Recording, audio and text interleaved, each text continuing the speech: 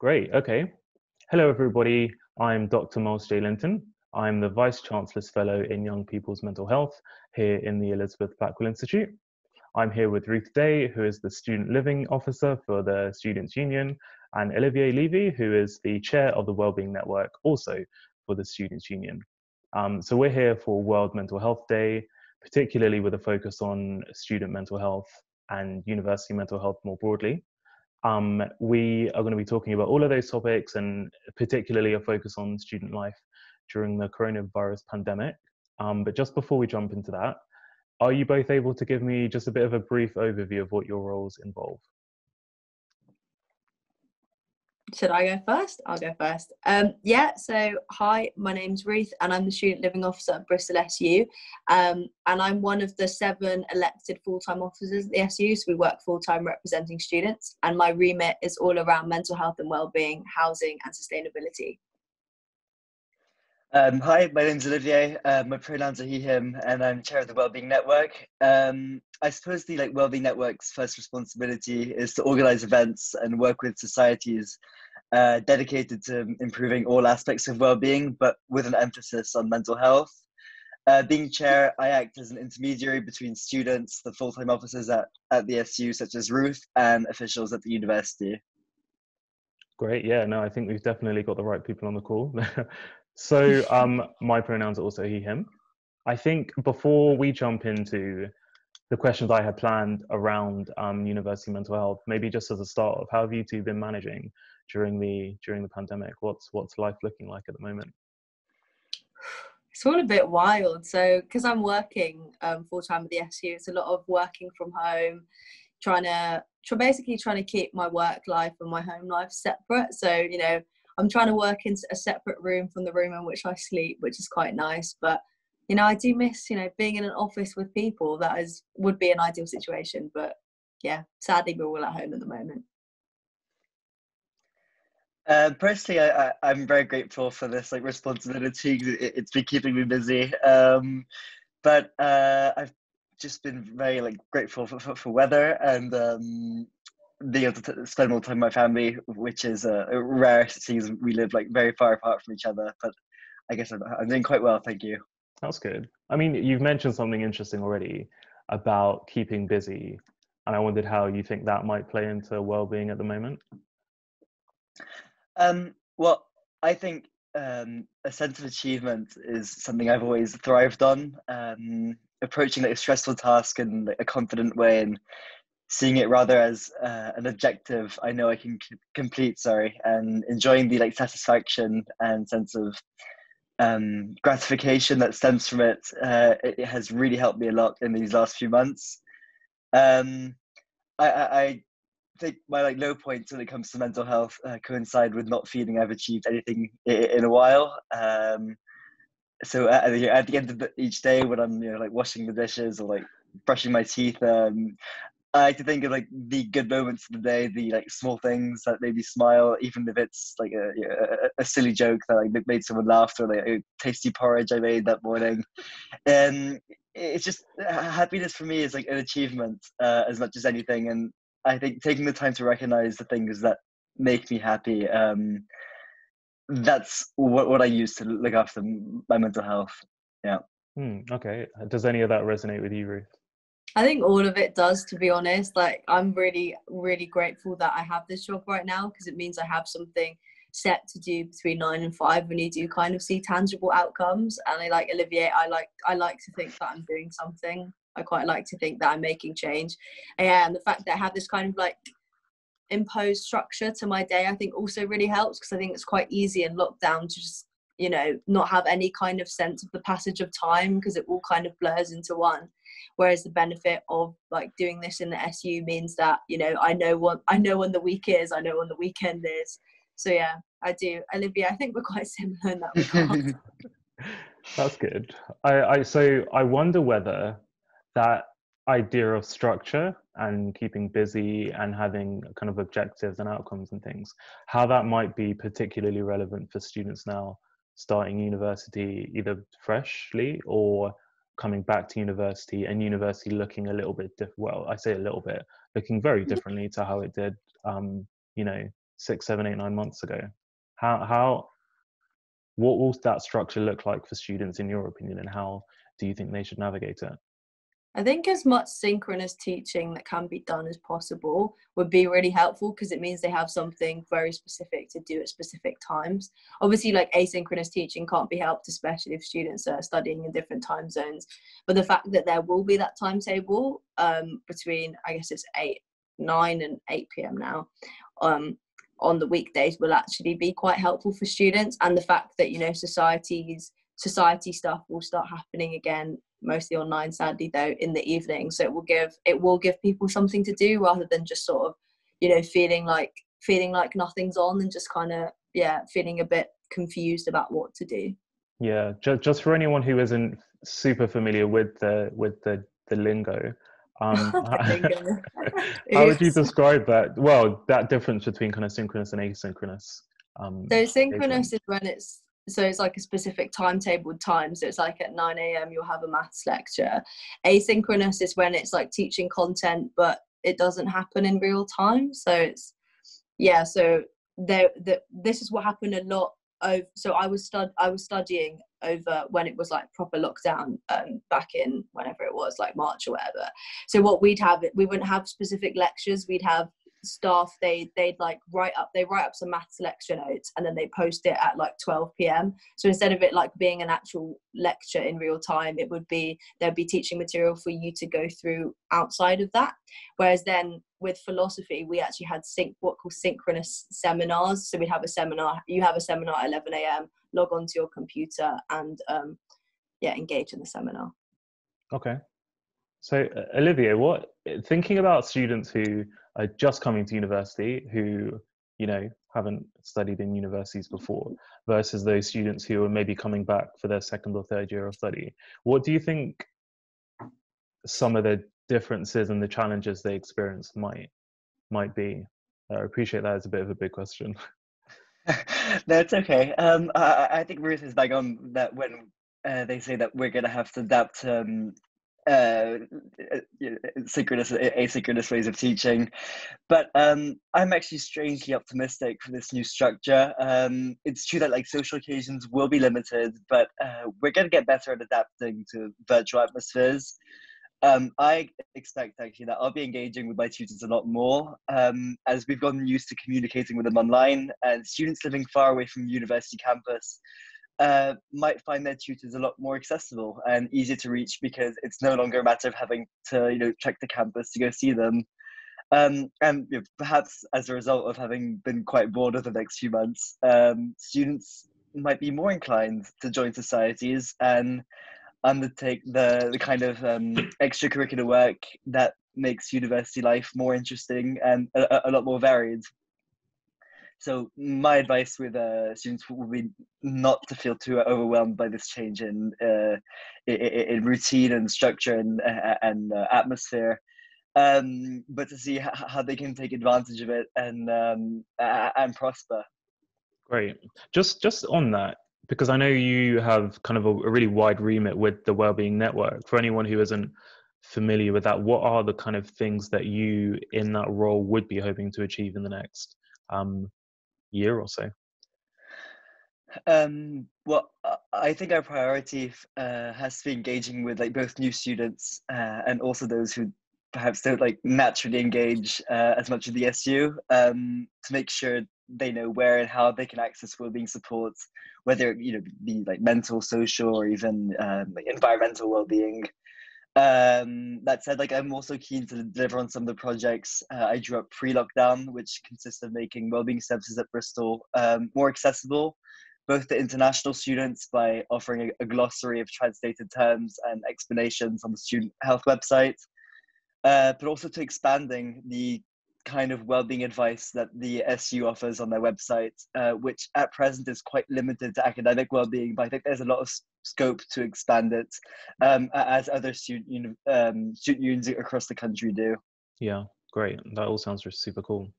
So, Ruth, you so your kind of campaign and maybe what you envision for this role are probably a little bit different now in reality to what you maybe had in mind for the role when you first envisioned running for it. What's that like, navigating the difference in what university looks like now versus 12 months ago?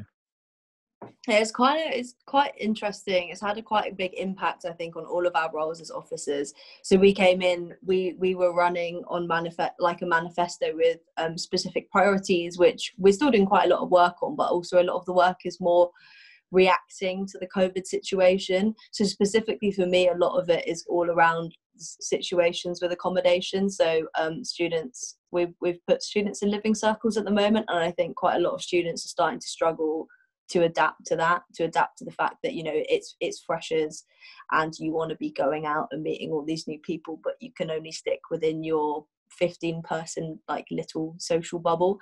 Just quite a lot of work on that, quite a lot of work on thinking about like lockdown planning essentially. So we're thinking as a student union about a sort of a series of asks for the university which we believe that they need to consider in all their lockdown planning. So stuff like, you know, the operational side, like, you know, how do we get food to students, how do we ensure that they can have laundry, but also thinking about well-being and thinking about moving all of the well-being provisions completely online. So ensuring that students, they can, you know, they can go to like a web page or something and book a slot with a Resi Life advisor, for example. And also stuff like, you know, how do we identify students who need more support than like sort of the average student? How do we identify those students and ensure that staff are like aware of them and can actually support them through their needs? So it's kind of a mix between, you know, the fun plans I had back in March before lockdown started, which was all about, you know, making our services like work better for students from liberation backgrounds, and like lots of work on like drugs and alcohol and stuff, and combining that work with sort of more reactive stuff. But then again, I do feel that my role has definitely started focusing more on like the drugs and alcohol side of things, which I didn't think it would happen, because obviously like the way students like interact with substances is completely changing because clubs don't open.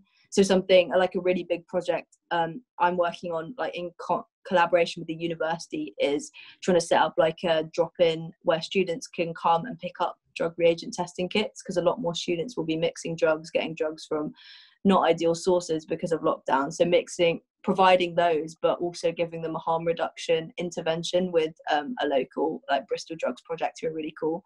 So yeah, the work's kind of shifted more to either reactive or work all around substances, as opposed to my fun plans, which is all like, let's make sure all personal tutors have trans training and stuff. That's kind of, it's happening, but it's happening not at present, whereas all of this, the more urgent COVID stuff is kind of all on my mind at the moment. Yeah, that does make sense. There are a bunch of things there that I want to pick up on, but I'm also mindful that, you know, asking you about what the things that you most enjoy about the role are. Are there things that make a role that was already going to be really intensive and now a lot more challenging? What are the things that make it super worthwhile for you? It's really fun, like actually just meeting with students and hearing what they have to say. Olivier, what was it this week? Olivier ran a really good wellbeing mingle, which was like really, really fun to go to. And it's also just really nice being able to like engage with the university. And I don't want to like toot my own horn too much, but in that space as a student or like a student representative, you definitely are an expert. And it's quite an interesting thought that you're in this room with all these people who've been doing their jobs for like 10 years or whatever, and they actually want to listen to you, and they're actually quite receptive. And yeah, again, going back to what Olivier said earlier, you can really see tangible change, which is really nice. And also just the SAB team, everyone's really lovely. It's quite nice to have a little online community of 7 of us who are going through the same thing. And, you know, we meet every day. So it's like you don't actually feel that isolated because there is something to do, people to see every single day. Great. I guess same question for you, Olivier. What's the kind of the best thing about the role for you? And also, I guess a follow-on question is, how are you managing to juggle it with your studies? It sounds like, again, not a small remit. Well, I think like Ruth, I really value the opportunity to meet new people and have like a good reason to collaborate with people on a very regular basis, which I know I would lack it if I wasn't so involved in like SU affairs at the moment. I'm enjoying collaborating with Ruth and the other members of my committee and in societies, but also there exists like a student mental health partnership with members of the University of Bristol, University of West England, NHS, and the local government, where I suppose Ruth and I are there as like student representatives, and that's been a very, very interesting take on the challenges that students are facing with regards to the mental health crisis. And it's interesting to see the input that we can offer as student representatives, but also what we can take from these experts and implement their ideas into campaigns that we're hosting and projects that we're trying to deliver on. With regard to juggling my work and the Wellbeing network, I think university hasn't officially started yet, but it's certain that when it does next week, I'll be struggling to focus to. Sorry, I'll struggle to be balancing both. But at the moment, it's not posed any problems of being able to like crack on with my university work just fine. Unlike Ruth, my role is part-time, so none of us on our committee are expected to be dedicating our full lives to this. And I like made it like very clear with my committee members whenever they're like too stressed to attend a meeting that, you know, we're not expecting them to be working 24/7. It's very, very important that they juggle like stress, work, and SU expectations evenly. Yeah, cool. That all makes sense to me.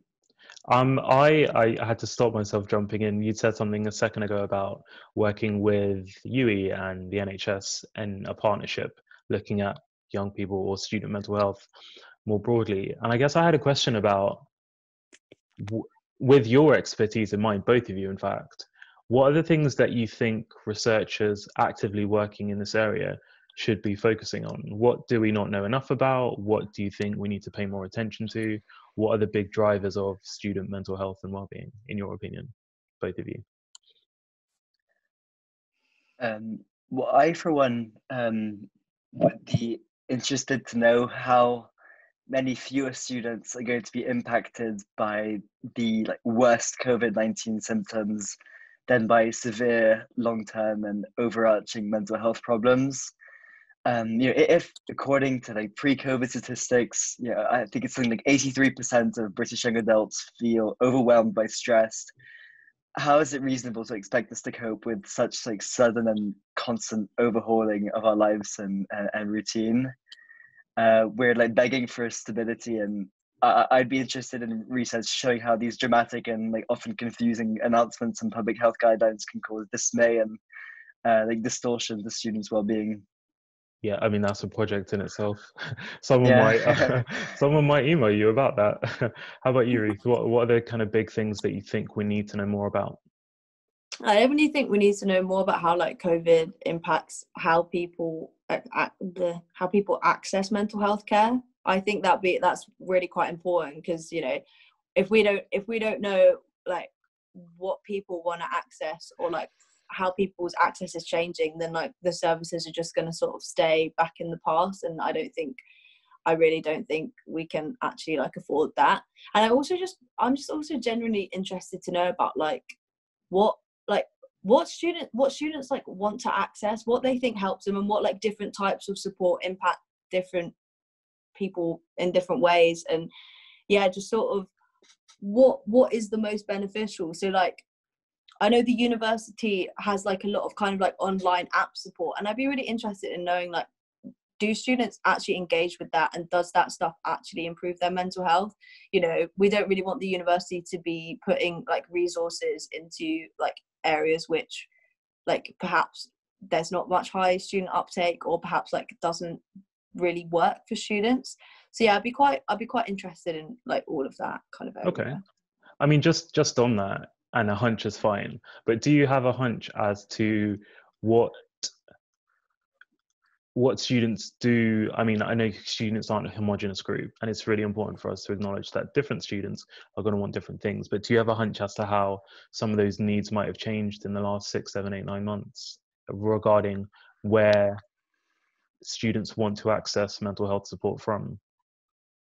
I think a lot of people want quite proactive sort of outreach or something. You know, they want to feel like they're being looked after and there are people sort of looking out for them rather than just being pointed to self-help resources. I think they want sort of like actual concrete, tangible support. I think the move to online has definitely like changed a lot about counseling and stuff. It has. I feel like it's benefited some people, especially like students with physical disabilities who might not have been able to like access counseling in a physical space. It's something that they can access in an online space. But then on the flip side to that, you know, being online kind of changes the vibe. I know that's not a very technical term, but it does change the vibe, and it means that some people might not get the full experience of counseling that they might necessarily want. And obviously, like, there are people with like anxiety and stuff who just can't handle a video call. So I think it's quite interesting to think about its benefit. It's really benefited some people, but also had a negative effect on other people. And sort of thinking about how we can weigh those kind of two considerations up to create services which work for everyone. Sounds good. I think we've got 2 projects there ready to go. Olivier, did you just want to chip in, or? No, I just wanted to add that I think I, for one, have struggled with the pace of my life having slowed down dramatically since March. But I think students and friends of mine are perhaps learning to absorb their surroundings more and looking to take advantage of the wellbeing resources that are immediately available. And I suppose our job and the job at SU and the student health website and the university is to make sure that these resources are immediately accessible and available, that you don't have to scour the internet to be able to find them, that they're present on social media, which is going to be probably our main outlook on the world for next year. But it's worth noticing that in a time of such pessimism, I think we are showing a lot more gratitude for the small pleasures and bouts of creativity and activity that make a day just a bit less monotonous. That's worth picking up on for me. Nice. I think that's a really neat time for us to wrap up the conversation, I think. Thank you both for, 1, being available to chat while you're also busy, 2, for being so open and honest, and just 3, for providing such useful insights that I'm sure will paint a clearer picture to other people working in this area about what some of the challenges are for student mental health and wellbeing at the moment, and just a little bit more about what you do. So yeah. Thanks for having us. It's been fun. Cool. Okay. Thanks very much, Myles. Chat soon.